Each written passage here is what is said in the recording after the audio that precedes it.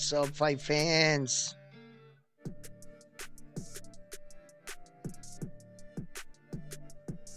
Oh yeah.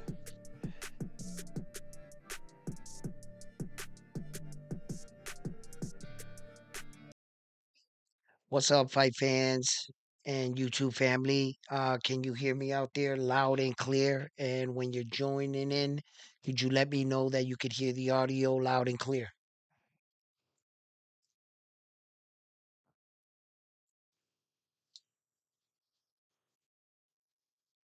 We have a lot to talk about on this episode right here. I want to touch upon a few points about Subriel Matias and his next upcoming opponent, Liam.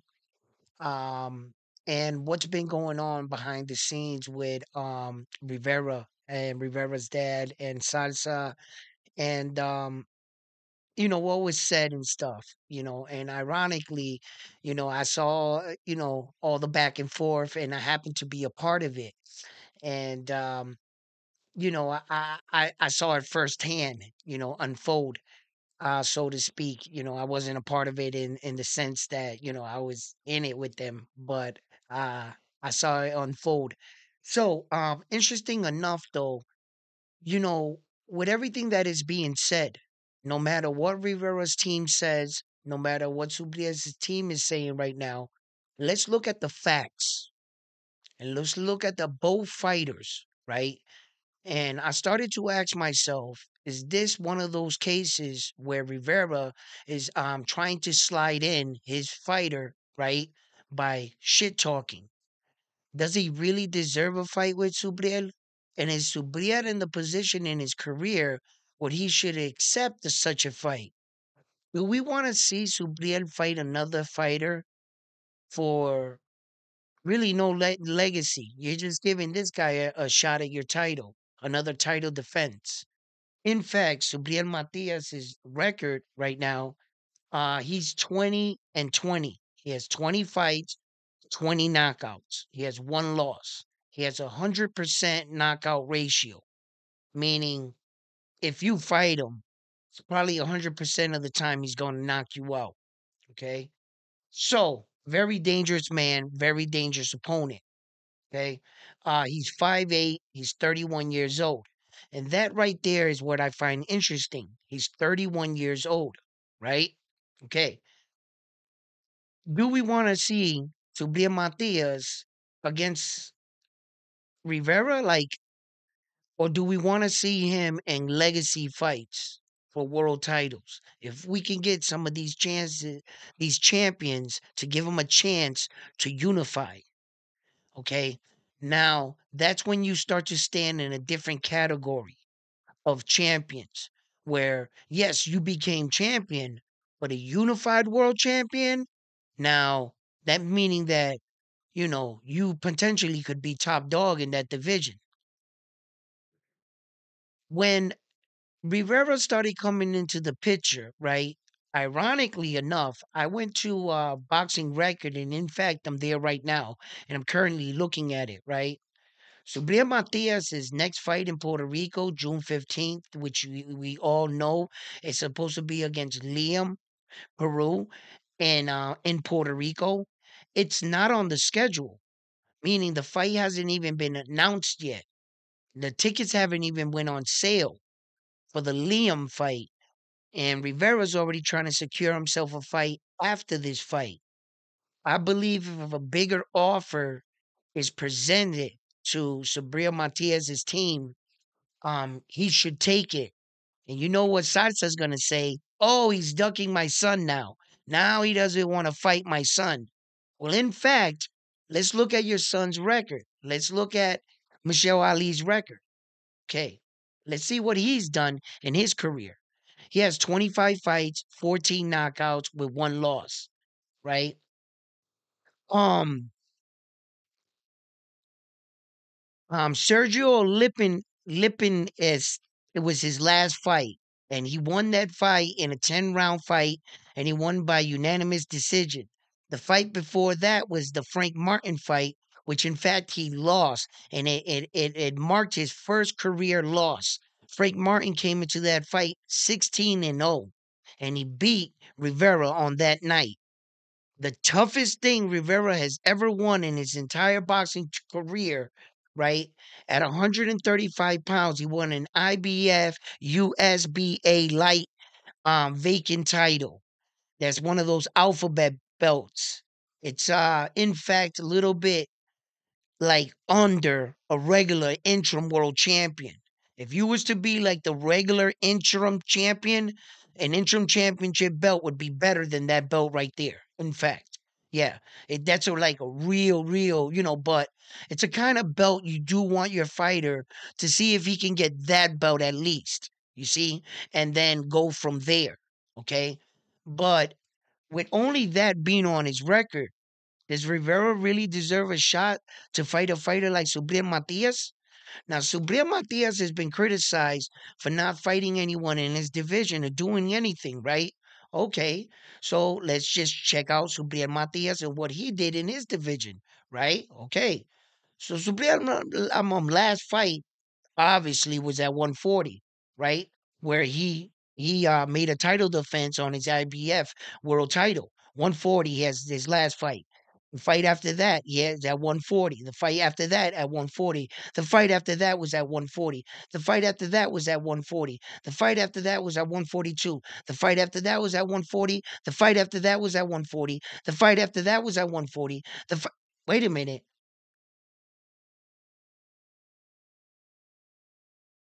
His entire career has been at 140 and above, where he started at 140, 145, and then the 143, and then from there, his second fight, he basically fought his entire career at 140. How the fuck are you saying he hasn't done nothing at 140?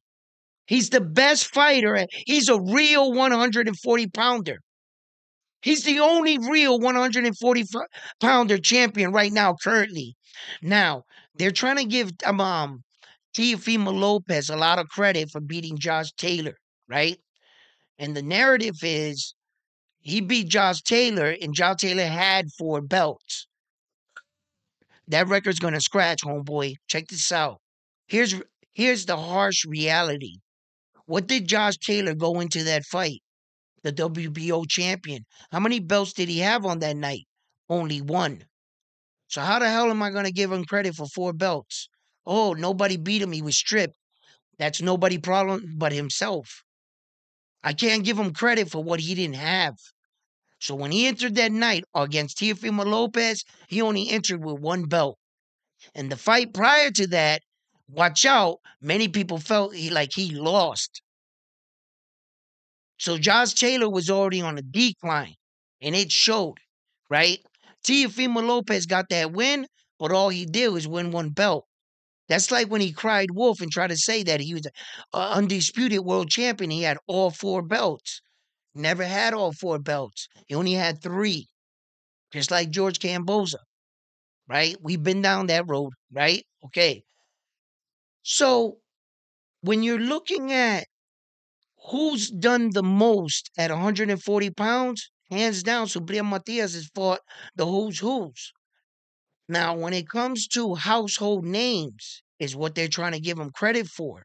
They're saying that Devin Haney has fought more household names. But wait a minute, he fought those guys at 135 pounds. He fought them at 135 pounds. What does that got to do with 140 pounds? I can't give you credit for that. Everything you did at 135, from the moment you step at 140, that's a new day. That's a new division. You have to write your legacy as you go. You see? It's what you did there. How many times have we seen champions try to move up one weight division, get knocked the fuck out, go back down, and the next fight, what does the announcer say? Well, at this weight division, nobody beat him. He's the best here. See? See how that works? You're judged by your division. So all this, who Devin Haney fought or whatever, kudos to him. But from the moment he walked into the 140, that was it. Subriel Matias is the best 140 pounder there is in the world, and he is the best among those champions. Doesn't matter what anybody else did in whatever division, No, it's what you did for me lately, sport. You see? And that's what he has to, that's what we're judging him on. That's all I could judge him on. I really don't think that this Rivera fight should happen after this fight right here. No, because Subriel, his stock is on a up. Fighting Rivera does what? What does Rivera bring to the table? He doesn't bring any belts. All he brings is a big mouth dad. That's it. And I get it. Yo, Rivera got a little bit of skills. He tried to get slick and say that Rivera got Subriel Matias in the boxing, and and then Subriel got him on the power a little bit so that it balances off. I'm like, wait a minute. Just because your son looks like that doesn't mean that his boxing skill is more superior than Subriel's boxing skill. No, they just don't look the same. But make no mistake, Subriel Matias' boxing skills are very effective. So effective, in fact, he's the IBF world champion, and your son's never become a world champion. That's how effective his skills are. So I'm just saying, I'm speaking the truth, okay? A lot of these guys want a free ride to the top. They'll say anything to get somebody to turn around and give them a shot. You see? But Subriel Matias really got to be smart about this. I know that some things were said back and forth, and now it kind of he feels like it ties him into it, but he owes them nothing. He really doesn't. He doesn't owe them shit. So if he turns around and just be like, sees a better opportunity, you know, I feel like he should take it. You know, um,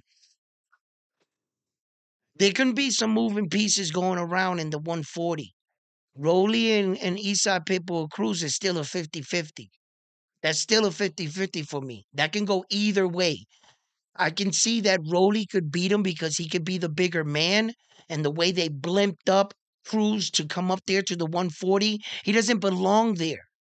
You see? So, um, although I think Rolly's going to show some improvement in his fight game, and he might be able to take in Esau Pitbull Cruz's little punches there, bro.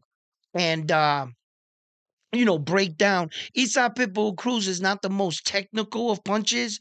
He's more of a brawler, So I think that Rolly is a brawler type dude, and that fight is right up his alley where that he might be able to connect against Eastside Pitbull Cruz. Watch out. Rolly might drop him, bro. I'm trying to tell you guys. So if he holds on to that belt, that'll be very interesting of who his choice of opponent would be. Being that Ryan Garcia seems like he's gonna make it to this fight with Devin Haney, and Shakur Stevenson is just seems for me has been making the wrong moves every day. Shakur needs to lock down an opponent and really give the fans a great fight due to his last fight so that the fans can put him back in the category where they once held him at. Over that fight over Edwin, a lot of people were like, man, Shakur, you really didn't look good, and no matter what the excuse was on that night, I always say this. Did you take the fight? Did you get in the ring? You're responsible for the fight. That's it. You see? So, um, look, I don't know how you guys feel. I know although at the end of the day, the back and forth with Subriel Matia and Rivera is entertaining. They said some things back and forth. I feel like they should like just like let it go right now until Subriel has Liam in front of him. It would be a disrespect to overlook your opponent. I believe that he needs to talk about Liam right now, give Liam all the credit that he deserves. So when he beats Liam, he gets the credit of beating an undefeated fighter and a WBO interim global champion. That's how close Liam is of being champion, that he's a real interim champion. He has a piece of Teofimo Lopez's title is what Liam has. He has a piece of he's supposed to be technically fighting Tio. Tio should have fought Liam in Honduras, kind of. That's basically what should have had happen. Okay. Um, as you can see, Terrence Crawford was rumored to fight Kell Brook, right? And that was a lie. A lot of people came on and then they tracked the story back, and where it's originated from was where that Kell Brook had posted on his social media platform that it was like a possibility fight, and it took off from there. Terrence Crawford in his camp is denied all, no, they're not. In fact, Terrence Crawford is looking to fight his next fight at 154. He's looking to become a champion at 154 and fight for one of those belts. Seeing that they stripped Jermel Charlo of all four belts. Going after Saul Canelo Alvarez, I said it. It cost him everything. On that night, he thought he was gonna get a big payday, but at the end of the day, it cost him all four belts, and no man beat him in the ring for those belts. That should like really fuck with you. Or you, if you're gonna make a comeback, you will be making a comeback and being announced as the former champion of that division, and no one beat you, and you're still active in your prime. Hmm. Talk about losing it all. Yeah. And we have another interesting fight coming out for four belts. We have Naoya Inoue, the Japanese superstar. And if you don't know too much about him, I know that when I first heard of this Japanese guy, I'm gonna be honest with you. Um, for many many years, in boxing, when the boxers came from Europe and from Japan, from China, from anywhere out there, anywhere but really Mexico. It was like, when they were champion over there, they would like take the belt and play keep away and not want to fight our guys. And they would just want to give like their guys in their country their fight. And I can understand that. And that's cool. But in America, we knew that we were leading the way. And if you wanted to be considered a real world champion amongst world champions, this wasn't a rule. This is not a technical thing. This is just amongst the champions. That if you can successfully come to America and beat all the American champions, they would give you the nod. You would gain their respect, so to speak. So when I heard of this Japanese guy, they told me his size. They told me what weight division he was fighting in. And I got to be honest with you, I found it very hard to believe. And I said to myself, yeah, he's good, but he's good over there. He's good against those guys, not against, like American guys. Then, little by little, he started fighting Mexicans, Puerto Ricans. He started venturing out to the British. He came to New York City, not once, but twice. Um, and he started fighting some of the top guys. Not only did he start to make a lot of noise, but he became champion on his sixth professional fight. And I was like, okay, that's pretty cool. And then he became a two division champion in only eight professional fights. I lifted my eyebrow. I was like, that's pretty interesting. That's not easy to do. But yet I wasn't impressed. I wasn't impressed until the day he came in the ring against Emmanuel Rodriguez. And on that night, I was sure that Emmanuel Rodriguez was going to beat this 5'5", 118-pound Japanese guy. I mean, when you took a look at him, I say it to this day, he had the best disguise in all of boxing. When you look at him, he doesn't look like that killer. But make no mistake, he transformed when he enters that ring. The fighters have even spoke of it, his aura, his presence, and his confidence of of taking control of the fight is like overwhelming. And the fact that he can back it up with his speed, his power, his footwork, and he always seems to be in the right position at the right time to throw the right punch.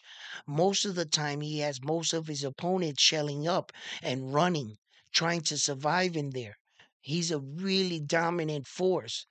But when he really got my attention is when he entered that World Series of Boxing, when he won the Covenant Muhammad Ali trophy, which I mind you, it was the first trophy in the tournament.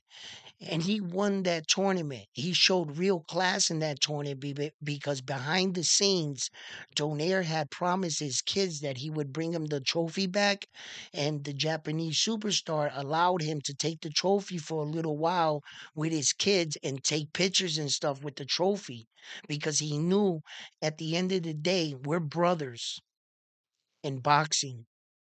And at the end of the day, it's always respect. It's combat. Yeah, I want to beat you. But you gain my respect in that ring. There's nothing like two men going inside of a ring and really gaining another man's respect. You see, sometimes when fighters view other fighters, we're cocky, we're arrogant, and we're only seeing the flaws in that fighter. We make ourselves get angry at that fighter and we find the littlest things to boost us even on that night. But after the fight, we have to admit the man that was standing in front of us brought the best out of us. And there's no better feeling on that night of those kind of fights. I have had fights and later on, and maybe not that day, but in days, to follow, I ran into him and I was like, yo, what's up? You want to go out, have lunch or whatever? And I sat down and got to know the dude and we ended up being pretty cool and shit because he gained my respect. Other than that, I probably would have never talked to dude, because that was the only way you was going to get my respect when I was living that life. And a lot of these fighters live that life. This Japanese star is a real class act in a lot of different ways. Even when they went and announced Terrence Crawford as the pound for pound fighter, and the world was like, wow, how much more does he have to do? Do you not know that he also unified all four belts in two separate weight division and it only took him 6 months to do it? It took Terrence Crawford a little over 6.5 years to do that. It took him 6 months. It's ridiculous. And in the same year he did it, that it took him 6 months to do it, they still gave Terrence Crawford the pound for pound list. You know what kind of class act this guy is? He went out and acknowledged and gave Terrence Crawford the nod and said, yes, you're pound for pound. And one day I want to be like you, knowing that his accomplishments have been much more impressive than Terrence Crawford. But he doesn't want to go back and forth, and he's not going to draw straws. What the Japanese guy is saying, I'll try to win you over. He knows he has some big moments and big fights, but now the cat is out of the bag, and everybody kind of knows who he is. Look, in all my years of boxing, I've studied a lot of fights. And in fact, today, I was looking over tape with Subriel Matias and I was watching fight after fight after fight. And at the same time, like I remind you, I'm never biased. I don't take fighters' sides, right? And as I was watching them, I was also watching ways of how to beat them, who would beat him. And my measuring stick is I can only measure it by the fighters that are currently active right now in 140. Meaning my measuring stick isn't by a fantasy island fighter that I build in my head.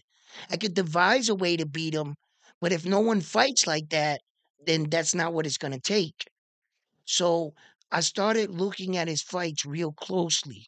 And I started to notice that Subriel Matias does have good footwork and he has good understanding.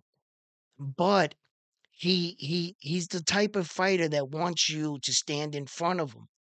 I noticed that there was a lot of fighters that started off well, bouncing and moving like Ponce. Ponce was moving a lot until Subriel Matias slowed his ass down, and he had no choice but to stand in front of him.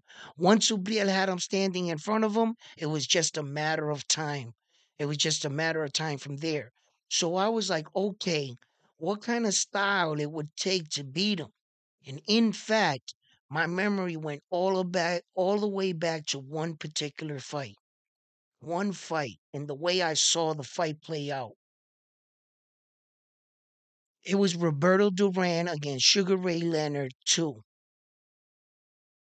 The way Sugar Ray the way Sugar Ray Leonard frustrated Roberto Duran on that night, the way he moved around him, The way he kept peppering him with his jab, giving him good power shots and spinning out, never allowing his back to touch the ropes.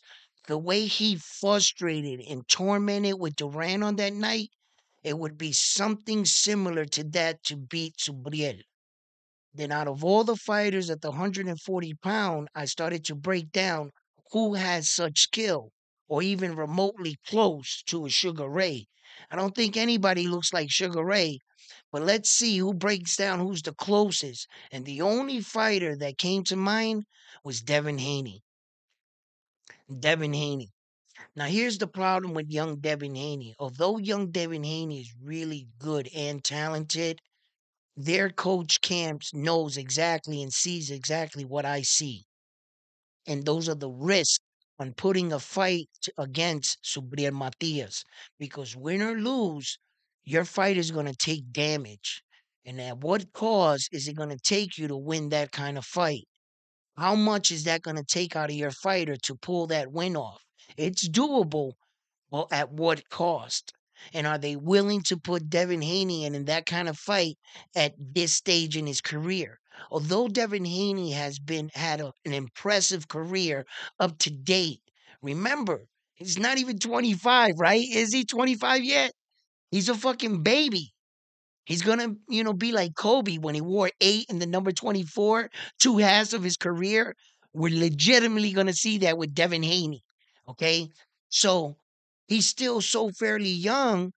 Do you want to put him? Listen, here's a little secret in boxing. This happens all the time. Have you ever heard the expression age him out? Have you ever heard that expression? Devin Haney is young enough to avoid Subriel Matias and age him out at 31. He can afford to skip past Subriel for 4 years and fight Subriel at 35. Devin Haney won't even be 30 yet. Yes, he can. There has been men that listen, these promotional people and managers, they're not stupid behind the scene. They know how to do math and calculate shit out. And why you think that that phrase has been around in boxing for as long as boxing been around? How many fighters have done that same strategy when they had a younger fighter? They aged the other fighter out and then took the fight. It's happened a lot. Devin Haney is in one of those situations with Subriel Matias. You better believe it. If you start to notice that they didn't fight in the next calendar year, that's exactly what they're doing. Yeah, because they can do it. And at the same time, Devin Haney gets that much better. And all Subriel is doing is getting older. He's getting better, but he's getting older. And at 35, 36, that's when you attack the lion, the old lion, when he's getting older. Devin Haney won't even be 30. He'll be about 28, 28 and a half. Yeah. And he's in that kind of position. So these are the things that I see. You know that they protect Devin Haney a lot. And they should. They should. I mean, when you got a fighter like that, you're gonna want to take care of him.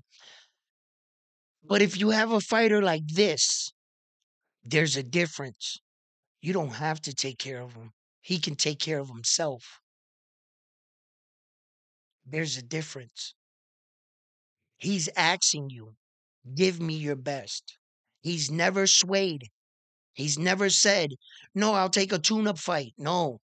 He said, who do you have that is the number one best champion in the next weight division? Well, I'll take that guy. And then he did it again. And then he did it again. If you hit a shot one time, it could be luck. But if you did shit again, again, and again, that is no longer luck. And I have to acknowledge his dominance. He is truly doing some dominant shit. He has 4 weight divisions currently today. He's about to enter his fifth. He's about to defend all 4 belts. Yeah. Yo, listen, people, if you love boxing and you love to see great fighters, Put this guy on your list. Take it from me. Don't don't do what I did. Don't, man, I wish I would have watched his earlier fights live. I wish. I'm mad at myself for that because I I I try to read a book by its cover. I didn't give him the benefit of the doubt.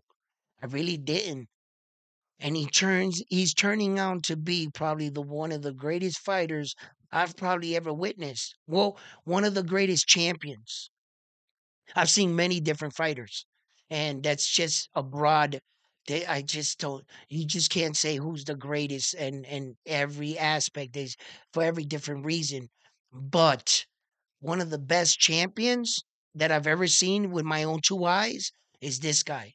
I've never seen a champion like him, quite like him, ever in the sport of boxing. If you can name me one, I'll wait.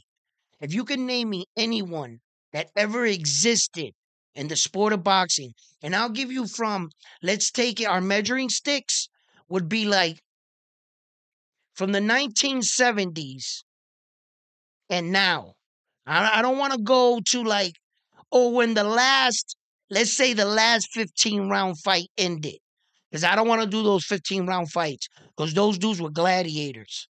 You can't even weigh that against us. So that's kind of not fair. So from the last time the rule became 12 rounds, when the fights became 12 rounds, from that moment to present day, if you could find me a better champion, not a better fighter, I don't want to hear your opinion about this guy did a better champion, okay? And his belts, you can't put interim belts against real world titles. Those are the standards. So if your guy has, you better check because I'll check. If your guy has an interim belt and you're misled and you're thinking that that's a real world title and you're trying to count it as a belt, it doesn't count. The only thing we're counting are the four major sanctioning bodies. What you pay money to. You don't pay money to the ringside and you don't pay money to the literal. They're not backed by anything, so they don't count. In fact, they don't count in the Hall of Fame. They give you acknowledgement for it because the literal championship is technically the people's champion. It's who we deem that you're the best type shit, right? And it's a prestige belt. But when you go to the record books, these are the only ones that count. So to make it the most simplest way, you can only if he only has real world belt titles, you would have to lower the bar to put a in. No, I'm not gonna do that. I'm not gonna put fake shit. That's like having a real gold chain on and putting a fake one over it and comparing the two because the fake one's bigger. I don't give a fuck. That shit is fake. Period. So if he has all legitimate world titles, you have to put a champion against him that has all legitimate world titles. For instance, one of the champions in the world that was like right there with him was Felix Tito Trinidad. Felix Trinidad would have had like 21 consecutive world title fights if he didn't take that one tune-up fight. Fucking one fight. Yo, in a row, it was just consecutive world title fights. And then he has that break, and then it was all world title fights after that. Like that. Had he not fought that one tune-up fight, he would be that kind of champion because you got to put up real world titles against real world titles. And Tito, he might have only had one belt, but that's all you needed to qualify. You don't have to have three or four or two belts. You know what I mean? You have to qualify first. You got to maintain a belt consistently. It doesn't matter. That's the qualification. Then if you guys were tied, then they would go on who was the more decorated champion. And they will look at how many belts you had. Did you have two? Did you have three? Did you only have one the entire time? Then he's the more decorated champion if they were tied. You see, but you got to qualify first to get in the conversation. See? So in order to get in the conversation against this guy, he has 23 world title fights in a row. You would have to fight 23 world title fights in a row to compete against him. Not 23 world champions. No, he only fought 13 world champions out of the 23 world title fights. Meaning, whether you were fighting him for his belt or he was fighting you for your belt, it's a world title fight. He has 23 of them consecutively. You see? So it's it's it's not up for debate. It's really not. What's up? How you doing, my brother? Yo, all right, my man. How you doing in the building? You guys have a lot to write about, and I'm over here just kicking it. I gotta answer some of y'all questions. Now watching 1 minute highlight.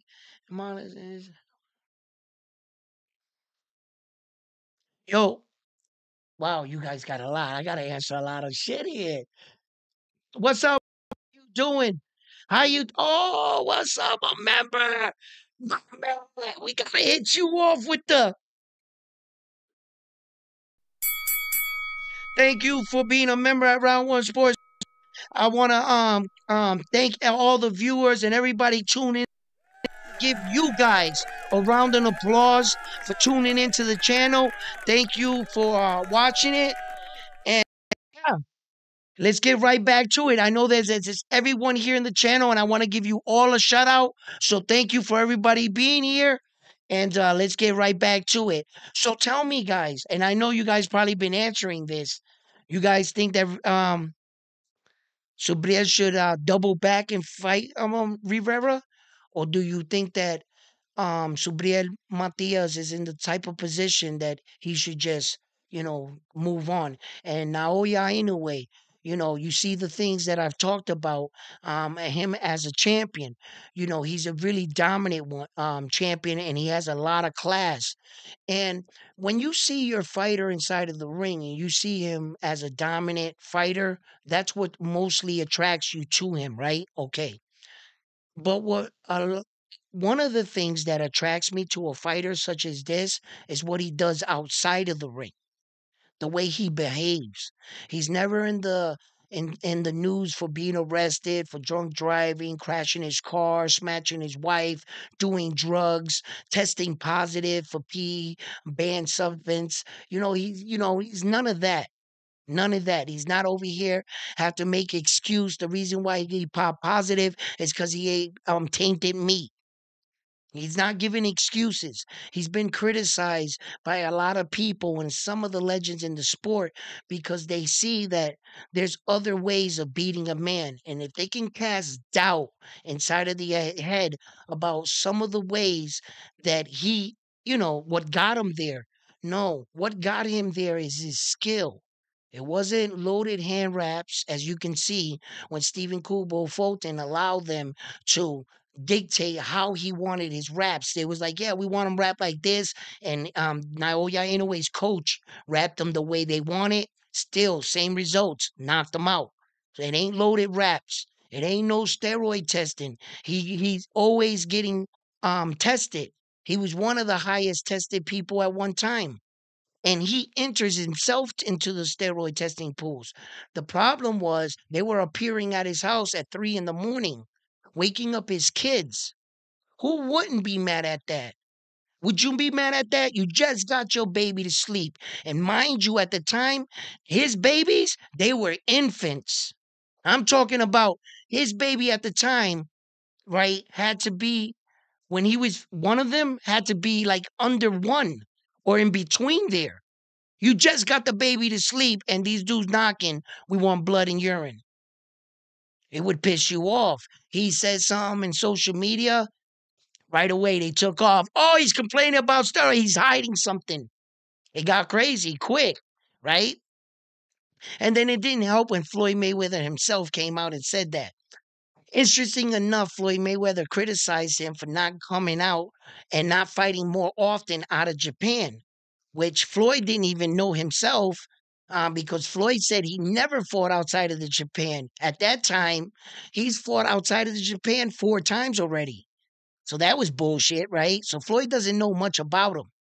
But it's cool that a legend can come out and say that. But if you're going to say that, you should at least ventured out and fought somewhere else yourself at least one time, Floyd.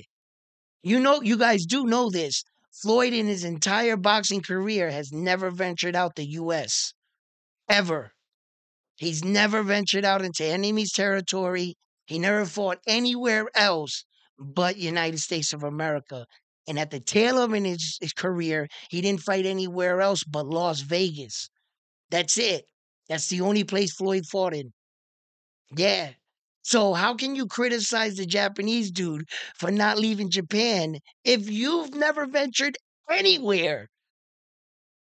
You never even left Las Vegas to go to fucking California. Never mind going to another country. What are you talking about? Right?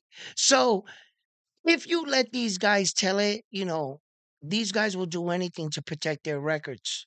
And Floyd wants the Japanese dude to catch a loss because it would upset the cart, and it also put his credibility on the GOAT status. There are a lot of YouTube channels right now throwing the word around GOAT because it's so often thrown around now in all major sports. They throw it around in football, they throw it around in basketball, they throw it around in baseball. But when it comes to boxing, the real guys know. We all really know. You can't be called the GOAT while you're currently a boxer in boxing. There's no way. It's impossible. It's virtually impossible to be called a GOAT while you're active. Because I've talked about this. You can't be labeled a GOAT until you retire. Because some of these boxers don't retire well, and they come back and they start fighting in their later 40s and shit, and they're getting knocked out and knocked out and knocked out and knocked out. Would you call that guy the GOAT? After he's getting knocked out of the ring. Yeah, he fucked up his legacy by fighting and not retiring well. That's why a fighter has to retire. And when all is said and done and everything he did, once that's tallied up and he goes to the Hall of Fame, that's when GOAT status can be awarded because it makes him the most decorated fighter of all time. He didn't fuck up his career. In fact, his fight with Mike Tyson and Jake Paul, I wanted to look into it to see if Mike Tyson was fucking up his record even more if he were to take this loss against Jake Paul. And in fact, it's not. It's going down as an exhibition. So Mike's smart. Mike's not going to take chance of getting another loss on his legendary record. You see, because a lot of champions didn't retire well, like Roy Jones Jr. Nah, all those losses at the tail end, he's a much better champion than that, bro. That Bernal Hopperton ruined his fucking legacy, bro. He would have went down as a much better champion, bro. There's been a lot of champion. Manny Pacquiao, if you ask me, ruined his legacy. 8 losses. Like, bro, at some point you gotta stop. And some of these fighters don't know how to stop. And that fucks shit up. And they can no longer be called the GOAT. Because you got your fans arguing about what you once did. Never mind the times he got knocked out. Don't look at that. Don't look at the 8 losses. Yo, you got to. It counts. And to the real boxing fans, we know, no, you can't run away from that. That's why you can't call any of these guys GOAT. The only GOATs we got in our legends. And until you surpass them, you can't take that crown, puppy. I can't give it to him. Not now. Not now. It's a matter of time. Let's see where he ends up. But for right now, that's the fucking GOAT. That's it. So you're gonna have to beat these dudes. That's it. But that's how it is in boxing. You can't you gotta earn that shit in boxing. You can't just throw a couple passes or hit a couple home runs in a stretch of a season and a moment in time and oh shit, he's the GOAT. Nah, that's I don't care how they pass around they GOAT or how prestigious they consider their GOAT. Because by naming everybody the GOAT or the next best thing the GOAT, your GOAT is kind of goes down. How serious is your GOAT if they consider 5 guys in your sport to go to as well? You're watering down your GOAT, the real GOAT. You're watering him down when so fluently you can give that title to anyone. Michael Jordan's GOAT status goes down every year by just shit talking, and they're not even close to beating him. And the real person that was the closest, quietest kept, are two fucking Lakers, Magic Johnson and Kobe. Both got five fucking trophies, legitimately, right? No bench warmers, no bench warming trophies. Like there's another dude that got like 8, but he wasn't really a fucking factor. So like, right? But the more they fucking gave LeBron that GOAT status, Jordan's GOAT status goes down every year. Now they're fucking killing it themselves. They don't even realize what they're doing. But not in boxing, bro. Not in boxing. Not we know it. The real boxing fans know it. No, you gotta earn that shit. What you think? You're gonna fucking come in halfway through your career, knock a fucking couple people out, and all of a sudden we're gonna call you the GOAT? For what? For what? You ain't put in blood, sweat, and tears a complete career unscathed. You want us to give you credit midway through your career? Nah, that's not how it works. Not in a warrior sport. Nah, our goats are prestigious. Oh yes, they are, and we gotta keep them that way.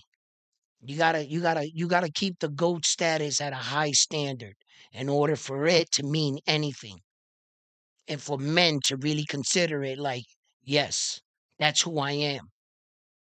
You see what I'm saying?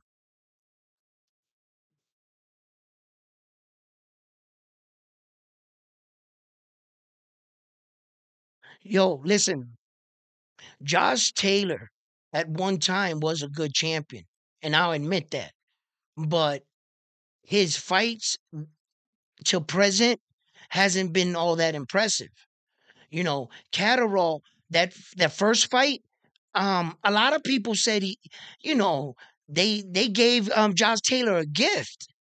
They gave him a gift, and then on his next fight, he just gets wiped down.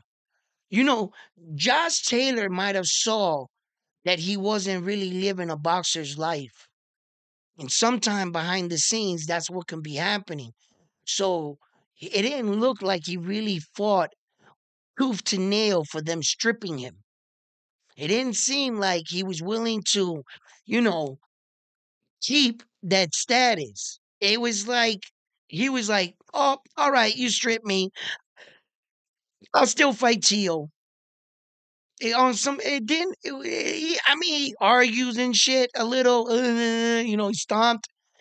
But to tell you the truth, he didn't look like that guy. And until that guy shows back up, like the Josh Taylor of old, that's when Josh Taylor was like, he was on a tear. He was on a tear. He was young.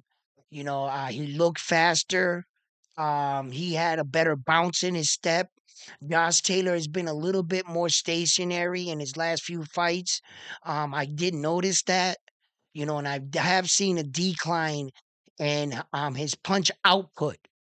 He's throwing fewer punches per round now. And I also noticed that. So those are kind of signs of a fighter declining. You see?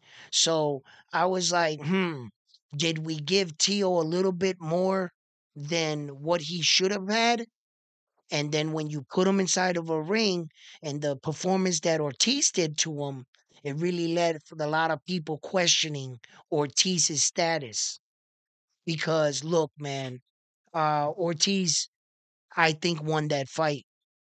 It's not my fault you can't cut the ring off.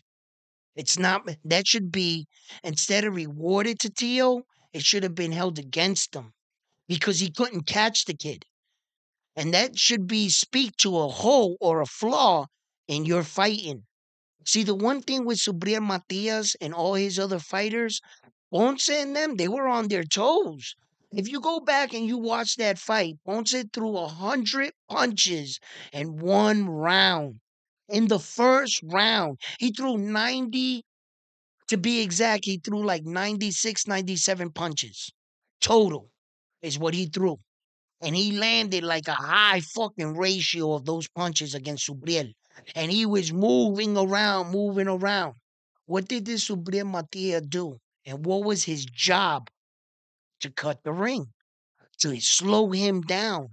Subriel Matias did the right things. He cut him off. He stalked him down. When he went like this, he stalked boom, boom, boom, boom, and he kept him over and he battered him until he slowed him down. That is the same thing Teofimo Lopez should have been able to do against Jermaine Ortiz, and he wasn't able to do it. How are you going to award him the fight when he still didn't score no offense? You see? It was like, okay, a worse scenario would have been Shakur Stevenson against Edwin De Los Santos, where in that fight, a total combined between both fighters for 12 rounds, I believe they threw 100, less than 150 punches. Combined, both fighters, 12 rounds, their total punches together, 150. Ponce threw 100 punches in the Subiel fight in the first round by himself. He in the first round, he did a 12-round fight with Shakur Stevenson and Edwin De Los Santos in one round. His activity to put it in its perspective that the entire Shakur Stevenson fight, you heard that correctly, and I'm tallying all of Shakur's punches and all of Edwin's punches, and I'm putting them together. Less than 150 punches the entire fight, all 12 rounds. That's a fact. You can look that up. Come on, man. You see? So when you're like judging and you look back at some of these guys' career and you judge them as champions and what they did throughout their career, and that's what really determines of what he or she did. Okay. Um, you know, right now, Terrence Crawford can enter the 154-pound weight division. If he was to pick up a belt in the 154, that would be four weight divisions for Terrence Crawford. He already has four weight divisions, the Japanese guy. He already has it. When he enters the 126, it would be his fifth. He has five weight divisions, men like him. Okay. So that's when shit's going to get interesting. And I believe the year 2025 is going to be an explosion. And there's going to be an explosion because of situations like that. I believe that I prepared. I was saying to myself, I think I'm going to see Terrence Crawford at 154 at the ending of the year winning a belt, being his fourth weight division and really raising the bar on the Japanese dude. Right now, they're side by side, one and two, and it's up for debate. If you ask me, the Japanese dude has done more. Okay, and he as for champion status, I think he has Terrence Crawford slightly, but I still think that Terrence Crawford has fought the bigger the more like Terrence Crawford has fought bigger names throughout his career than the Japanese superstar, meaning his fighters and Terrence Crawford's fighters were more recognized, right? So I wanted to see if that was a factor. Like I wanted to see was it because of the fact that I knew the fighters Terrence Crawford fought and I really didn't know who the Japanese dudes fought? Then I realized what the problem was. Terrence Crawford is fighting in a glamour division. Of course, I'm going to know who he's fighting. It's the most watched division in all of boxing. It's probably the reason why I know it is because I watch it so much, and some of the best fighters in the world are either north of the equator or south of the equator. So I'm more familiar with his division than I was with his division. So I knew that it was just a matter of names. So I really wanted to break down their opponents, okay, and how they were as individuals, okay? In fact, the Japanese superstar, right, has fought some great champions and good fighters, But Terrence Crawford has fought the tougher level of opponents. He has. Terrence Crawford fought the who's of his division. He really wiped down that division. The Japanese superstar did wipe down the division, but he did it champion by champion. It wasn't like the way Terrence Crawford did it. Terrence Crawford did it. He took out like the number one guy, the number two guy, the number three guy, then the champion on that type shit. And then he went after that guy, knocked him out, knocked out a guy like in between that, then went and knocked and then got another belt. And then in between the time that he was waiting for Errol Spence Jr., it gave him enough time to clean out the division. Everybody that Errol Spence Jr. fought, Terrence Crawford went and beat too, which speaks to his level of champion. See, he really cleaned house. Not like him. He did it a little too good and a little too fast. That was his only problem. That he was doing it too good. And when you do something, he did it so good, in fact, he skipped by a lot of shit. He skipped by like the number one guy, the number two guy. He just went right to the champion, and that's not saying it shouldn't take away anything from him for doing that. For God's sake, he went to the best guy right away. If you could do some shit like that. But Terrence Crawford really showed like a level of dominance through his divisions, through the 140 and 147.